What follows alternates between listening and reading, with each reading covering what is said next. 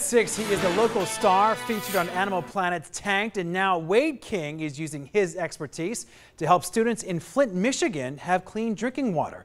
And 13 Action News anchor Mahsa Saeidi right now is live right from King's manufacturing plant with how he's going to do this, and also, Mahsa, how people there can help. Yes, that's right, Todd. Well, first off, King is an animal lover, so you're going to hear these parrots throughout my live hit.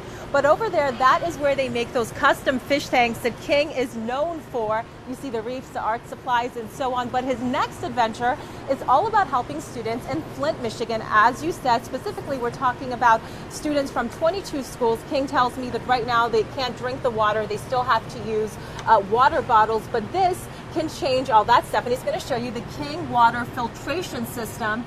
And Wade now joins me. You're going to start by putting this in one of the schools. The hope is to put him in all the schools, and you're really passionate about this. Correct. So, you know, you have a lot of kids that go to schools. There's 22 schools in Flint, and they have a water problem. And it's really sad that the kids cannot drink, pure drinking alkaline water. And I have the solution. This unit can actually go into any school. There's size for the school, and it can give you the best drinking water you can have.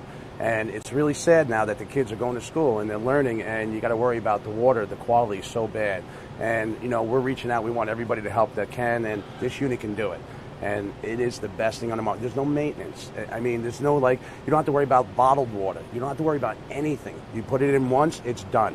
Well, thank you so much, our local star doing such a good thing. Now, coming up tonight at 11, we're going to explain how you can help. King is going to meet up with the mayor of Flint, Michigan in about 2 days. So we're going to have more information about the Adopt a School program coming up tonight at 11. Reporting live, Mahsa Saeidi, 13 Action News.